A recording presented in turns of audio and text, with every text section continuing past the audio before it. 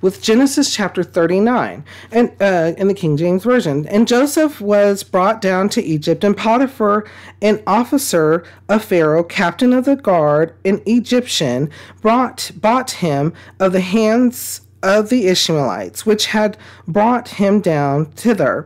And the Lord was with Joseph, and he was a prosperous man, and he was in the house of his master, the Egyptian.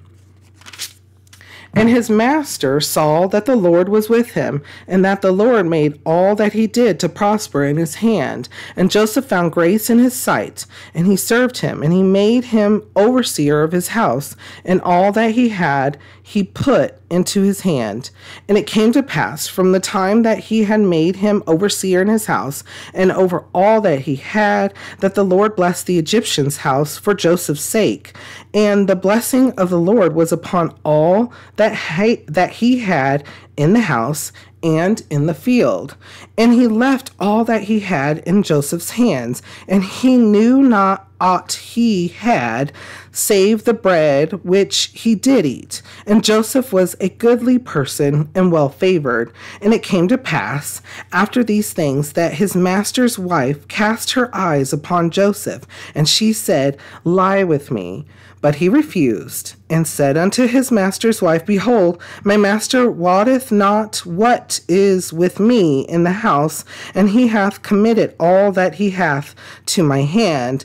There is none greater in this house than I, neither hath he kept back anything from me but thee, because thou art his wife. How then can I do this great wickedness and sin against God? And it came to pass, as she spake to Joseph day by day, that he hearkened not unto her to lie by her, or to be with her. And it came to pass about this time that Joseph went into the house to do his business, and there was none of the men of the house there within. And she caught him by his garment, saying, Lie with me. And he left his garment in her hand and fled, and got him out. And it came to pass, when she saw that he had left his garment in her hand, and was fled forth, that she called unto the men of her house, and spake unto them, saying, See, he hath brought in an Hebrew unto us to mock us. He came in unto me to lie with me, and I cried with a loud voice. And it came to pass, when he heard that I lifted up my voice and cried, that he left his garment with me and fled, and got him out. And she laid up his garment by her until his Lord came home. And she spake unto him according to these words, saying, The Hebrew servant which thou hast brought unto us came in unto me to mock me. And it came to pass, as I lifted up my voice and cried, that he left his garment with me and fled out. And it came to pass, when his master heard the words of his wife, which he spake unto her, saying, unto him, saying, After this manner did thy servant to me, that his wrath was kindled. And Joseph's master took him and put him into the prison, a place where the king's prisoners were bound, and he was there in the prison. But the Lord was with Joseph, and shewed him mercy, and gave him favor in the sight of the keeper of the prison. And the keeper of the prison committed to Joseph's hand all the prisoners that were in the prison, and whatsoever they did there, he was the doer of it. The keeper of the prison looked not to anything that was under his hand, because the Lord was with him, and that which he did, the Lord made it to prosper. Amen. Okay, so here's all kinds of things happening to Joseph. Again, Joseph's starting to grow older. He was sold into Potiphar's house, who was under the Pharaoh, and as a servant, and he was working very hard, doing things that he was told to do, and prospering at them, though. And because why? The Lord was with him. Listen to this, because this is important. This is what we need to take into consideration for our lives, bringing past to present. And it came to pass, from the time that he had made him 39:5. And it came to pass from the time that he had made him overseer in his house and over that all that he had, that the Lord blessed the Egyptian's house for Joseph's sake. And the blessing of the Lord was upon all that he had in the house and in the field. Wow. Wow. When we seek the Lord, when we live in the Spirit, and we have a journey with the Lord in our life, the blessings will just rain down.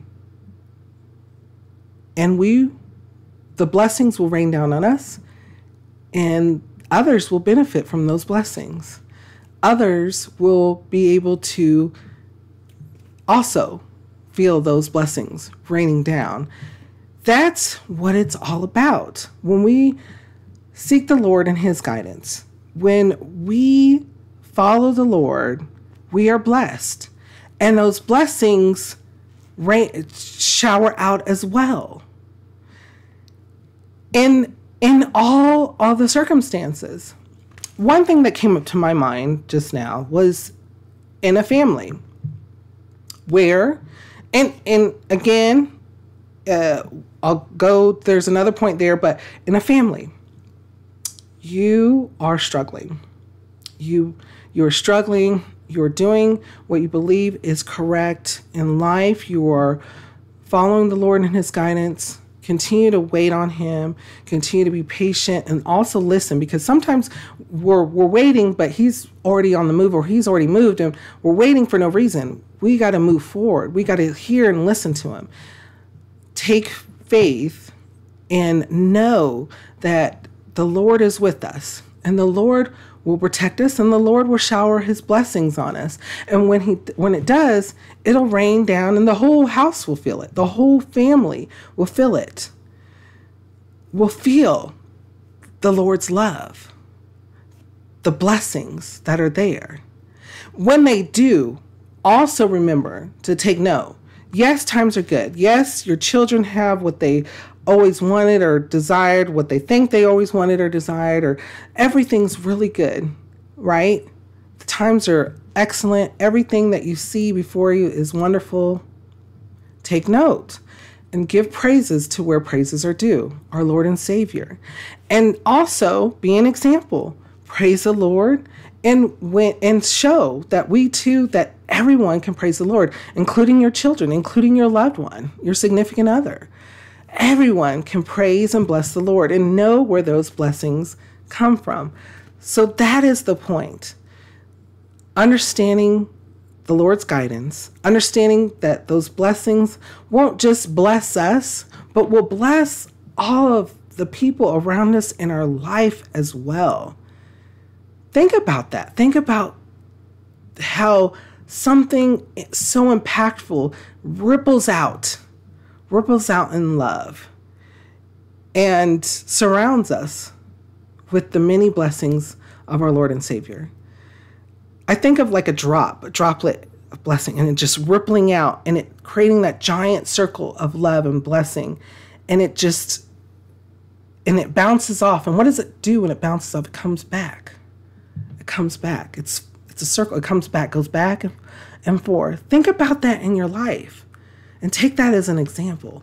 Before we go on, though, what kind of thoughts or feelings come to your mind when we read over this? How does it make you feel, and what does it make you think?